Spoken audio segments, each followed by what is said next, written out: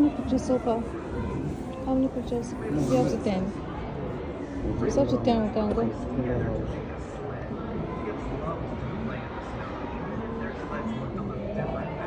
So we check that way. Is that where we're coming from? Yes. The chicken. At least you can put up information from there. Yes.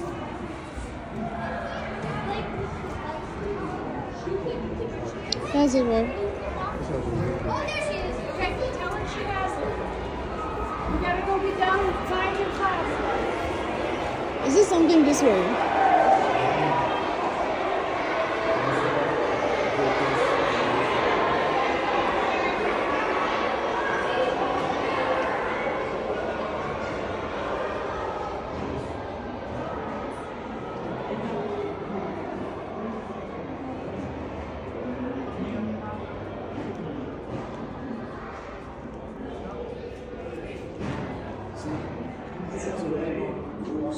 Ooh, it's something else this way, babe.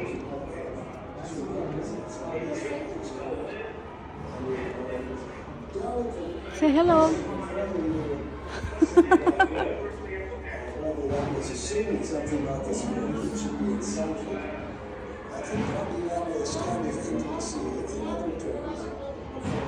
So these are their beds in those days, and they actually had a basket.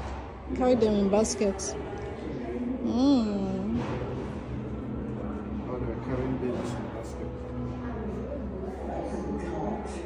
Wow, look at all these names here. Members of the greatest generation who generously contributed objects, photographs, and stories. Wow, so many people. I guess these are all of them here. Those who contributed. So, thank you to all of them.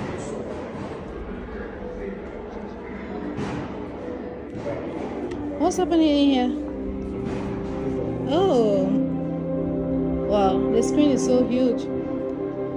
Wait, is that actually a screen or something? This is how the movie is inside. Oh, so it's right down there. Wow, that's quite far. Yeah. So this is how it was, the movie theater. But it's not different from what we have nowadays now. White and black. Oh yeah, it's white and black. All right.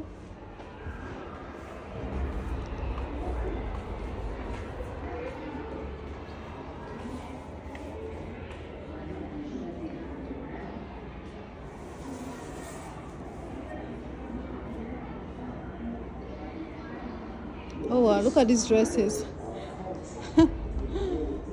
They're cute. And the swords, the guns, the axes, all of this.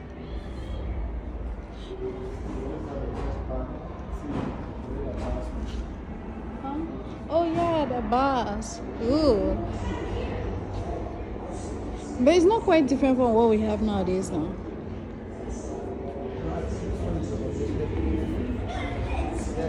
I told her this is 1936.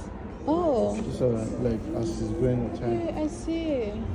So this is 1936. Oh. Oh, the dresses. Oh, so this one was before, like, wow. So the clothing and how they changed over the years. Wow. So this is a military dressings, clothing. Oh, I usually see this in movies. This sand thing. And they put it there and they fight war. Oh, look at that. I saw this one. Please do not climb, but you can touch it. Wow.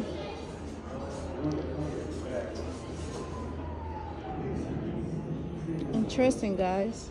That's how they fought wars in those days. With these sandbags and the tanks.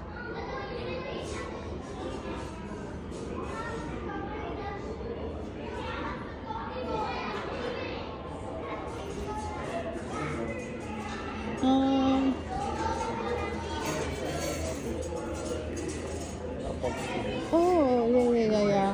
The first TVs, guys. That's how it looked like, with all those grainy things passing over it. It's black and white.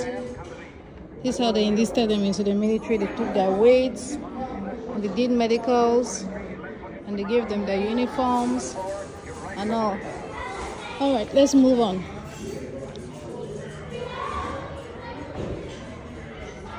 This was like how they were making dresses.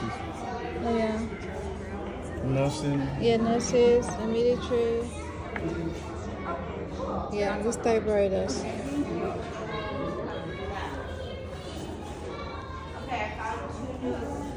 Hello.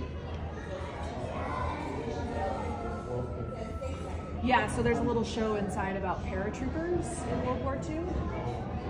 So it's just getting out, but... So, what's happening at TV station? So this section is about World War II, and then this is getting into like the 1950s and like the era after World War II. So it's kind of about people buying new homes and televisions and kind of the quality of life, consumerism and stuff like that. Okay. Oh, No, I don't know. so Let's big. go to the other exhibits, and then if we have time. Shall we? Yeah, I can start the show for you guys if you want. Yes, please. Well, if they're going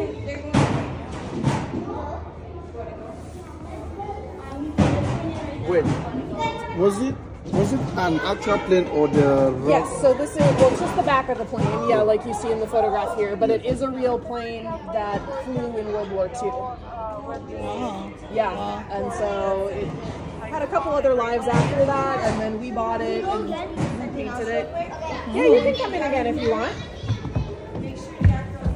Okay. Alright.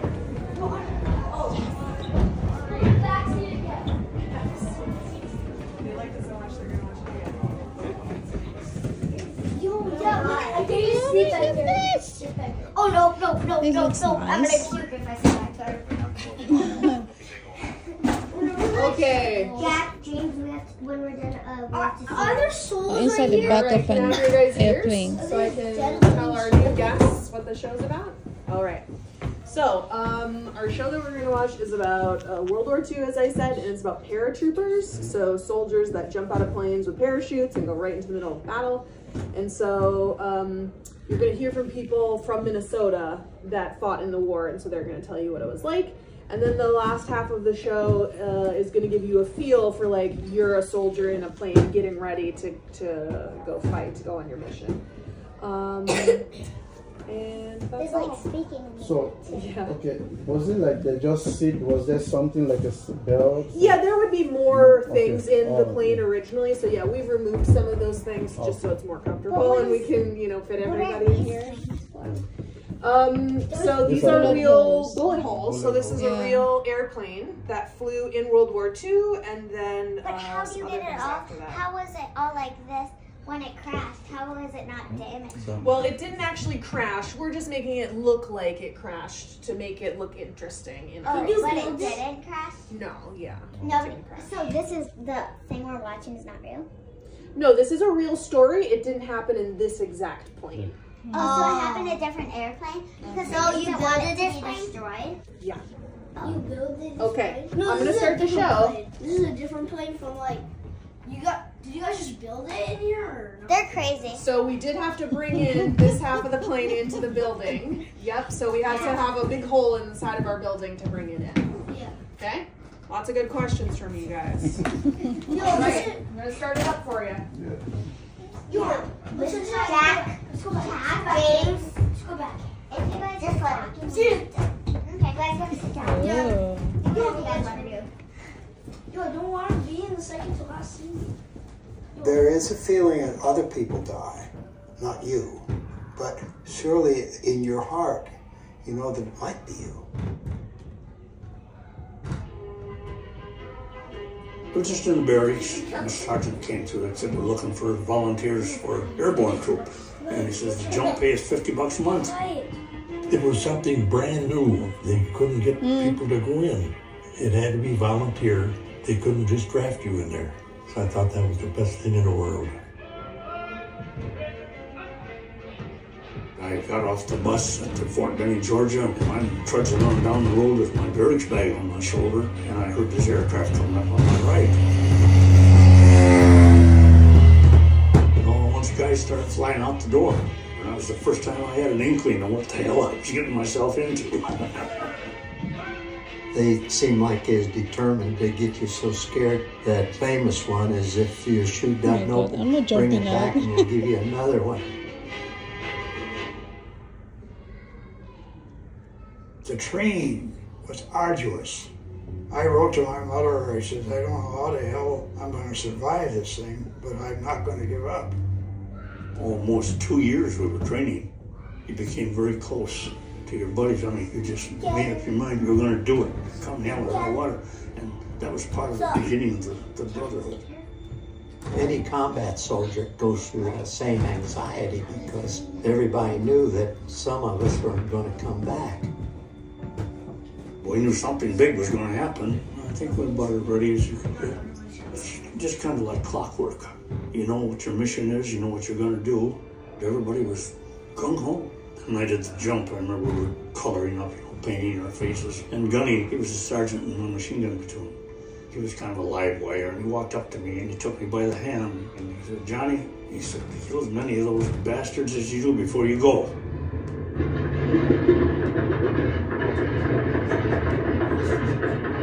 Flight leader said, you look a little nervous. This was just when we were getting ready to take off. And he says, what do you want to do, live forever?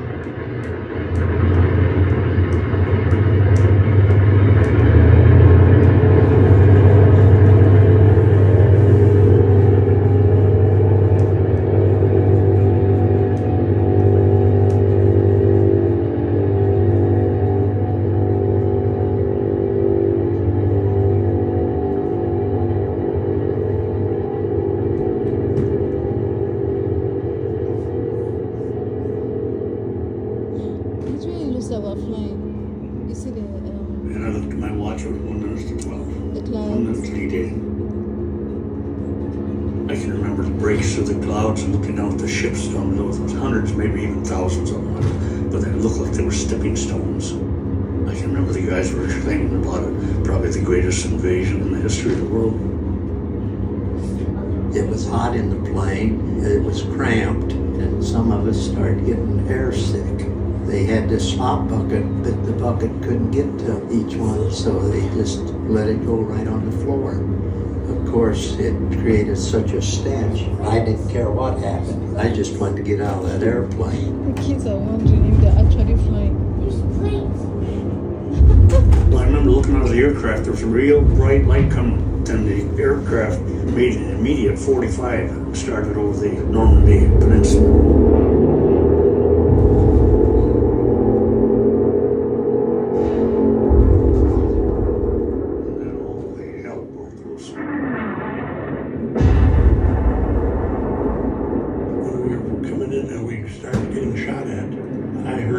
Pretty hard guys praying the Our Father. I imagine that was the first time they were praying in years. There's nothing else you could do but wait for the one to blow you out of sleep.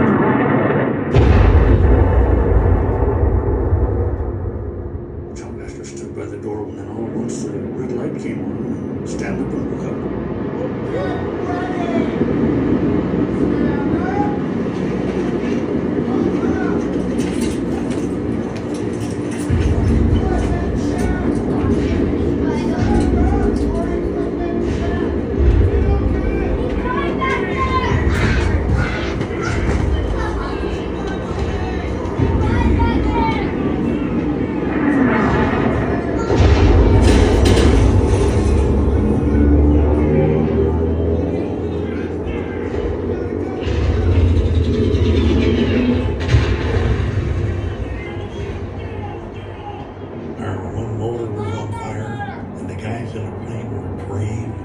Dropping over dead.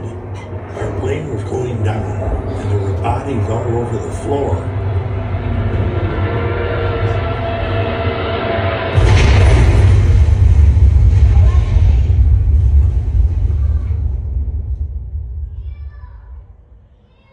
The three of us were closest to the door, got out, nobody else.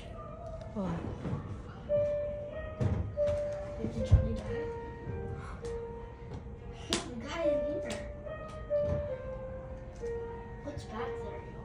I remember standing in a barracks room back at the main station and hearing someone say, "Smith got killed yesterday." I could picture his face and recall his voice. He was an actual person out of my life. Somewhere in the building, someone was playing a piano, and the sound of the piano is a part of the story as I remember it.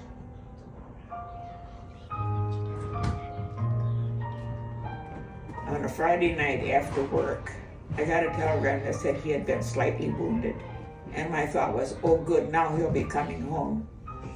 But just a few days later, my mother called. They had received another telegram that said he had been killed, that he had died. I cried and I cried. Years later, I would dream about him coming home, and he was an old man, but he didn't remember me. He just couldn't place who I was. But I could see him, I could hear him talk. I told my mother, this can't be the good earth that I've always known. This must be hell.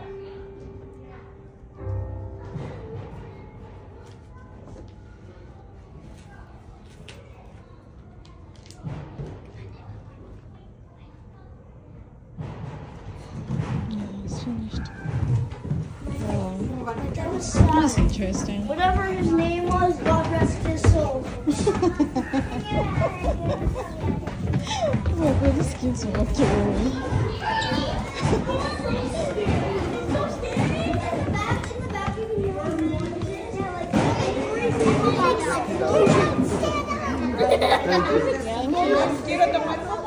I think we're, oh, it's the babies. The hospital. Look at the babies, guys. Oh my goodness, so cute babies.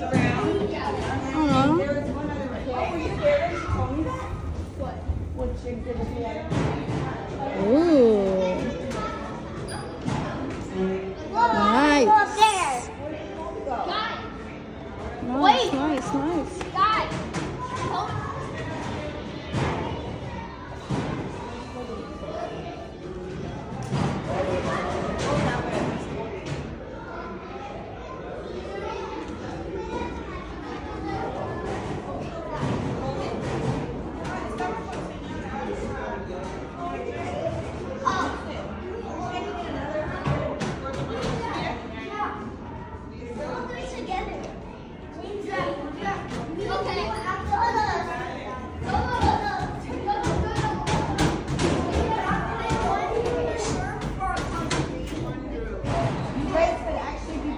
One day coming off the plane. You never know.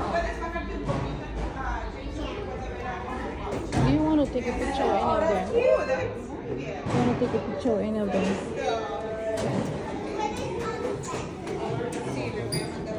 Want to take a picture? Like this one. Don't wear my shoes. Don't tell me to wear my shoes. Dress you very well. This is my house dress. I don't know if it is beautiful. Let me take a picture.